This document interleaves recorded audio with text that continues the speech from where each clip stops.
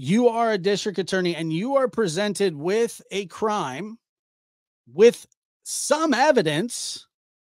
I don't, like I said, what kind of evidence, but some evidence, you're supposed to prosecute them. You're supposed to put it in front of a grand jury. Your job as a district attorney is to prosecute crimes.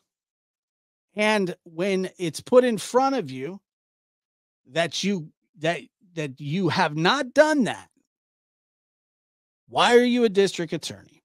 You have witness statements, his own witness statements, his sister's statements, and they failed to prosecute. They failed to indict, and it is not a statute of limitation issue. That's not what it was. I know that there are people out there that are going to say, but there's this, it was 40. Well, why now? Not why now. It wasn't why now, because in this report, it was filed in 1979 and squashed by an adult that happens to be the father of Don Wells. Fast forward to 2022. Once again, a witness is being questioned, and that son of a bitch again gets on the phone or starts screaming at his wife and not letting him giving her a statement. He wouldn't allow it.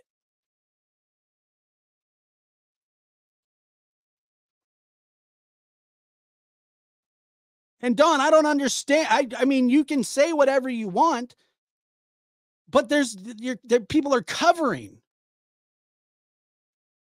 They're covering for him. I don't understand.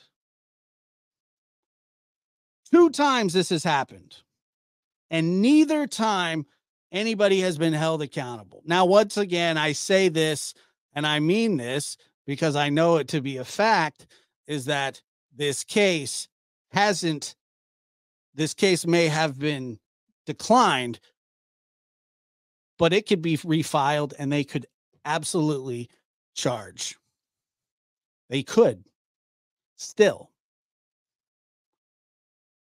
but they're not at this point.